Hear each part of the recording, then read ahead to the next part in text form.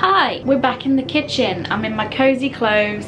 It's a cozy kind of evening. I thought it'd be really cute to bring you guys into my dinner routine and sort of cook up some food together. Sit down and eat it together, whatever the drill is for you this evening. If you're making food with me or if you're just eating the food, I thought that we could join each other. I watch a disgusting amount of Trisha Paytas. I say a disgusting amount because it's got to the point where it's unhealthy. It's an obsession. I'm hugely fascinated by people who live completely parallel universes to myself. I love watching YouTubers that either are crazily relatable and somebody who I see so much of myself in, such as Mark Ferris. I love Mark Ferris. He's one of my favorite YouTubers. He just reminds me of me. And then the other type of YouTuber I love watching is one that I just cannot relate to at all. There are some things that I do relate to in Trisha, but the majority not. It's so interesting and fascinating to watch. But the reason why I'm mentioning that is because she makes a lot of something called buttered noodles. It sounds fancy, but all it literally is cooking some spaghetti and putting some butter in it, and Bob is your uncle. So today I'm gonna make some myself. I'm gonna sit down and have a mukbang style video with you guys, if that's all right. Come join me for tonight's chill out sesh. A very carish dinner. The way Trisha talks about it is as if it's super complex housewife flex or something, but I appreciate simple, straightforward dinners, and I'm not the best cook in the world, so I get it. I'm gonna add a bit of salt just to hurry up the process of the water heating. Is that a myth? Probably. Oh, let's just hide the KFC bag. Can you recycle this? Honestly, I spent half of my life saying, can you recycle this? Why don't brands make it more straightforward and simple? It's honestly one of my biggest pet peeves. So, I got something really exciting that I also wanted to eat today. A king prawn ring. I'm a pescatarian. I don't eat chicken, beef,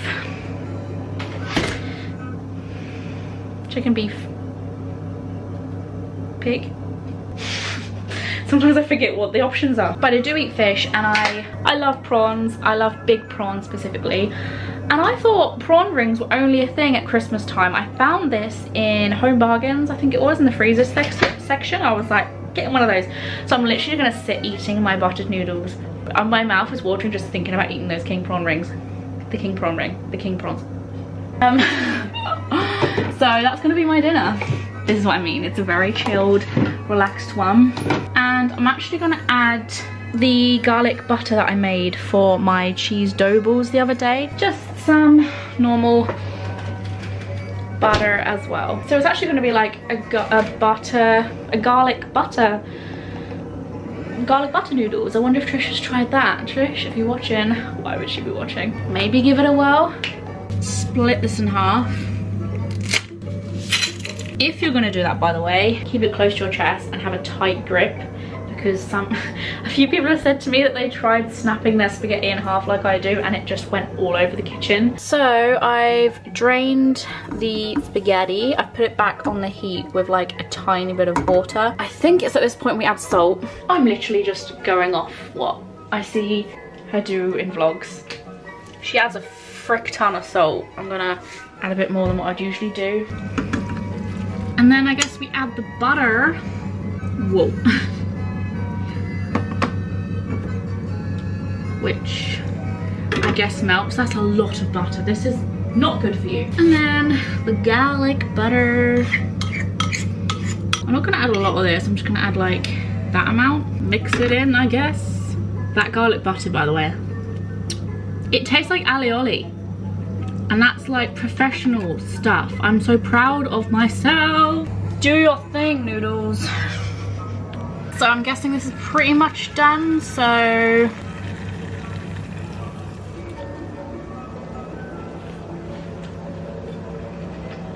the garlic though, that's actually pretty nice, not gonna lie. 10 out of 10 would have again. Whoa. Look at all that steam. Whoa. Why is there so much steam? Alright, flowers, chill. They are pretty, look at that, yeah. I'm buzzed. I'm buzzed to be eating this food. I'm buzzed to be doing a mukbang. I'm buzzed to have the king prawn ring. I'm buzzed for a plethora of different reasons. Where do I begin? So the butter has like, the spaghetti has like soaked up all the butter that was originally sitting as a pool underneath the noodles.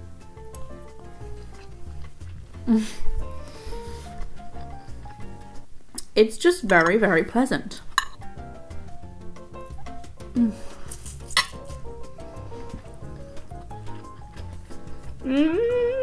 I know like there's a lot of salt and butter in this, but usually when I make spaghetti dishes, I use a sauce. Like most people have like a tomato sauce or something that goes on top of the spaghetti, and this like feels very flavoursome without needing to do that. So I don't know whether this is just as bad as having a sauce or a little bit better.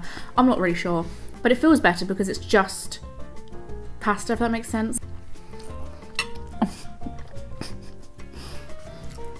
I love that I say that, but I'm literally about to eat a whole king prawn ring.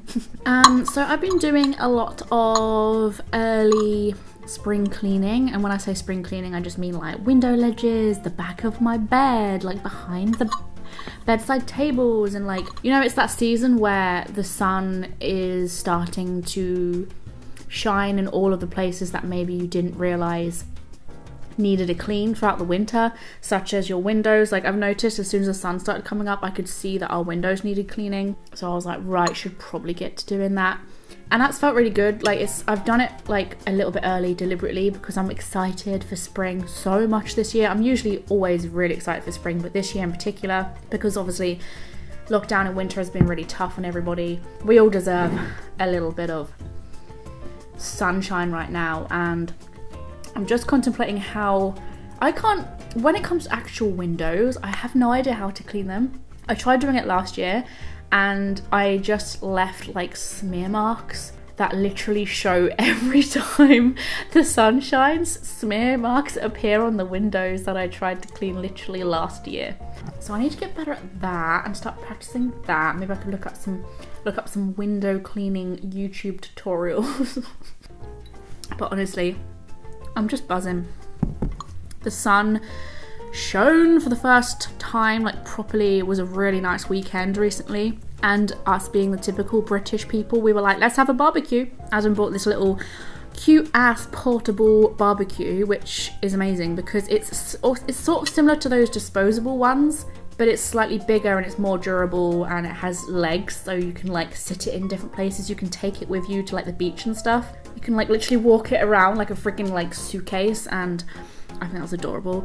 And it's genius. Like we got it from Amazon. I'll leave a link if you're interested down there, but we had a little barbecue in the yard, and it was the first time we've ever had a little barbecue in the yard before. Other summers I've just been like nervous about doing it. I think I just assumed that like the neighbours would get annoyed or something, but I don't care anymore.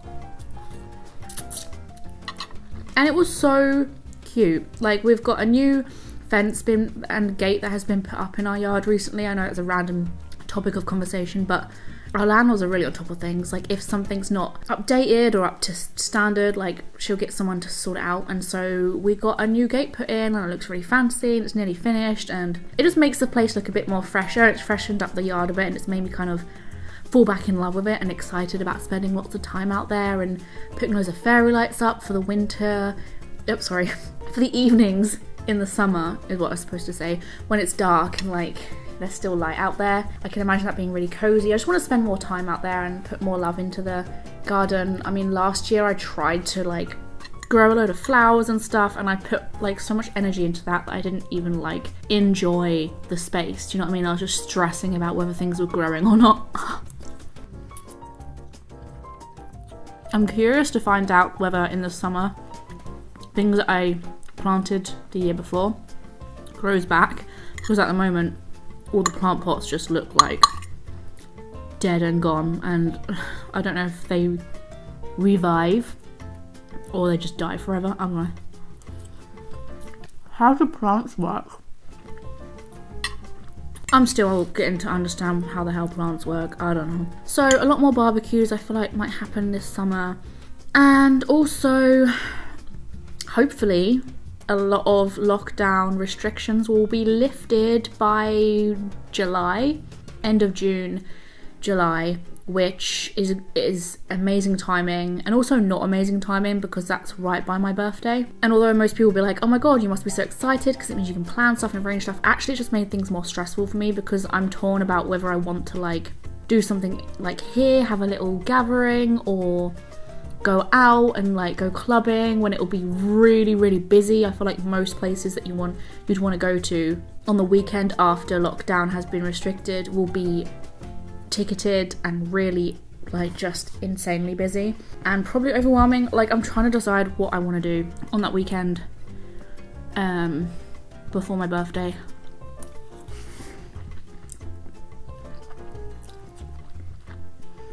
All I know is I want to get drunk and dance, so I'll probably have to go out to achieve that. So that's exciting, but also just weird to think about. Like the whole night will just be me there like pinching myself and just feeling weirded out by crowds of people. Who here has had their vaccine jab yet? I'd be interested to know. I wish I could do a poll in the comment section because I was really shocked about how much of the population has been vaccinated at this point, which makes sense, hence why they're contemplating releasing lockdown by June. But it's crazy.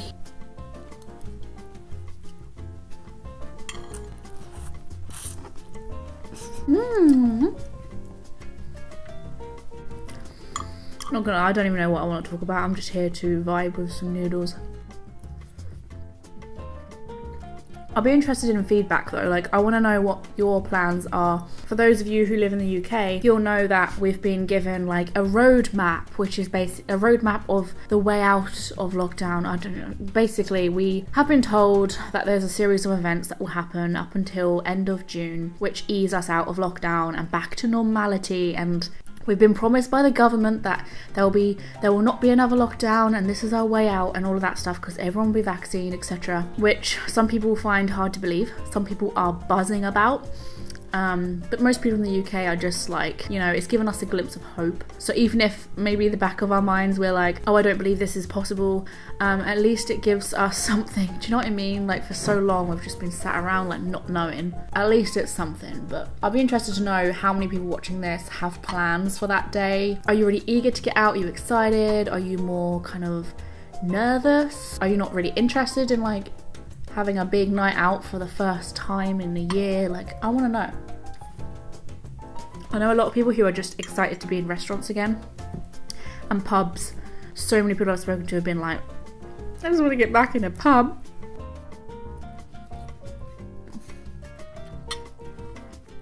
I just miss dancing in loud spaces personally, but I kind of feel the same amount, like I miss them the same amount as I do when I can go clubbing but haven't gone clubbing in a while, if that makes sense. Like I am not someone who goes clubbing every weekend. So like when there's been a lot of weekends without me going out, I'm like, oh, I miss that feeling. So I don't really feel too different as I would usually, if that makes sense. Which is surprising because it's been a whole freaking year.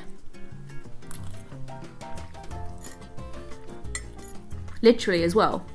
Just over a year, because my last night out was in central London, which was really cool. It's kind of a good way to go out, to be fair. Like my last night was quite a big one and a good one, so that was exciting. But Jesus, like felt like another lifetime ago now.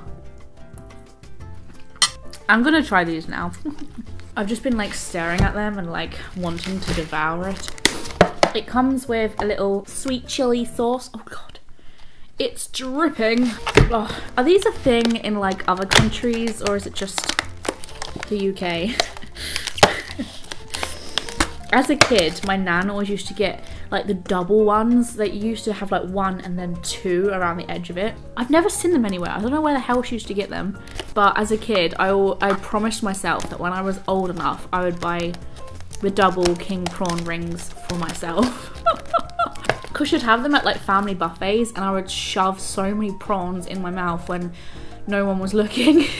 And then it turned out that everyone knew I used to do that, and I thought I was sneaky, but really my nan would be like, I got you the king prawn ring because I know how much you like them, and I'll be mortified. How dare she know? It's crazy how like, oh, this is rock solid. I might have to defrost this in the microwave because it's a little bit rock solid.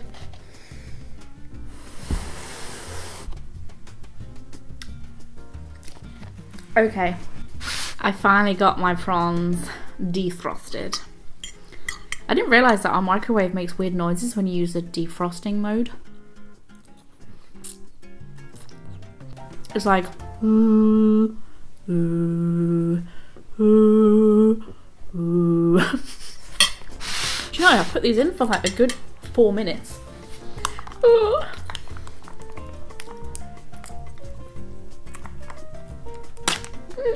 Honestly, buzzing.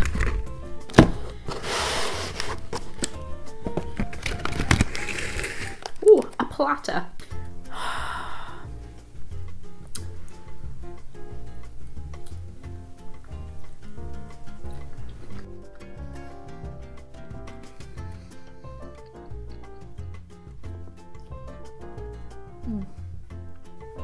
Call me crazy, but I'm sure these prawn rings have gotten smaller over the years because the prawns used to be bigger.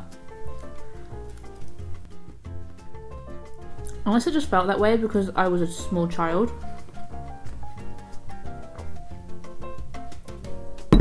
This is my version of living like a king. Pasta, prawn ring. Imagine living like a king someday. This is what Kellen was really singing about.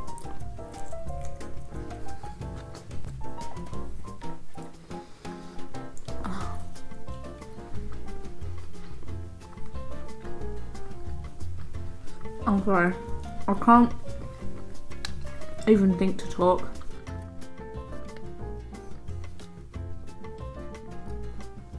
This is the thing, right? As you guys know, I'm a big advocate for mindful eating. It's very hard to mindful eat when something tastes as good as this. I just want to go Tom and Jerry style or something.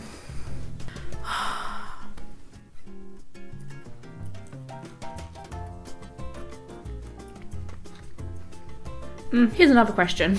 I love how I'm giving you like so many comment questions of the day in this video. If you had to pick your last ever supper, your last ever dinner, your last ever meal, starters, main and dessert, what would yours be?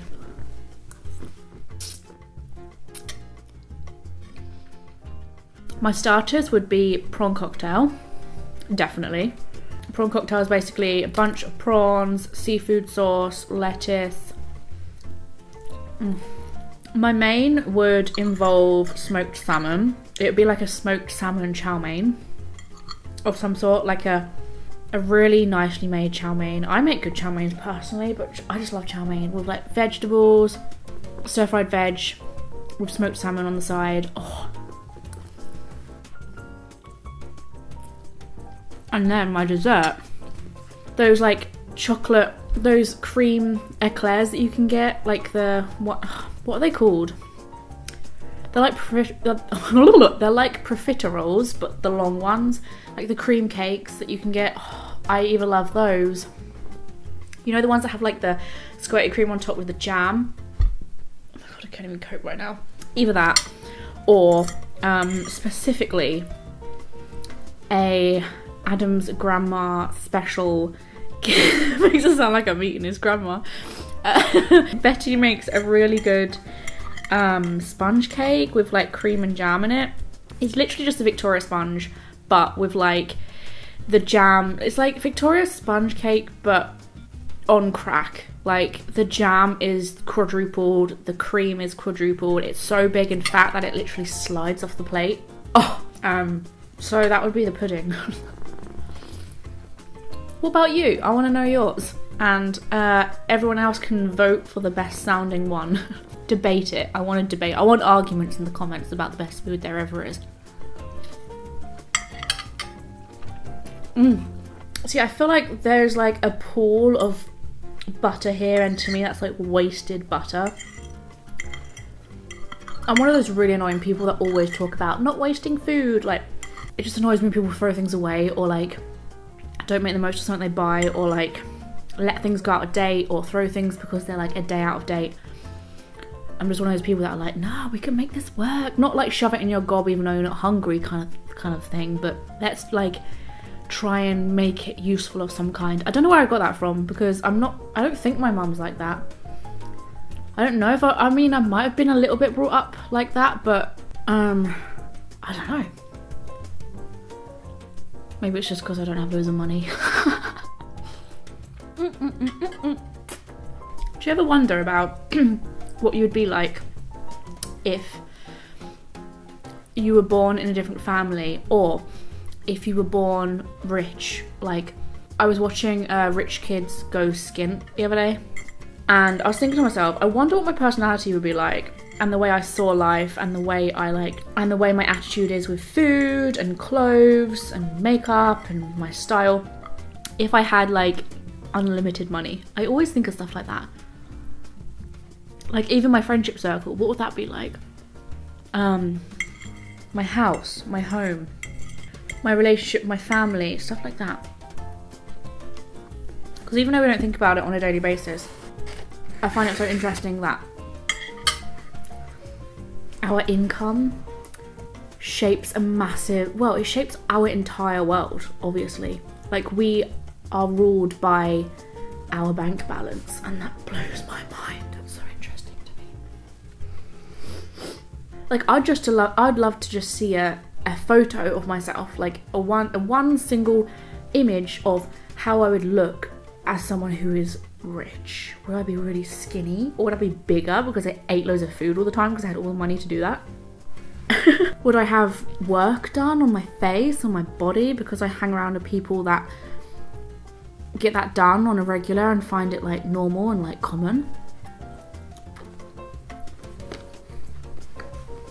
Would my hair be less damaged because I actually pay someone to do it for me?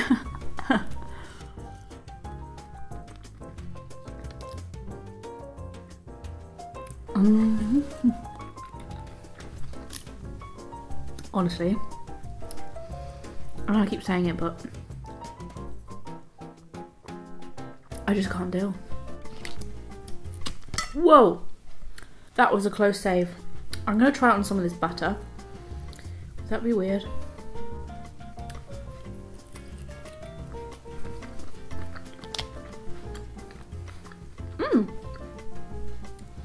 It just tastes like when you have prawn pasta. Prawn pasta? Prawn in the pasta dish. Nothing beats sweet chili sauce with prawns.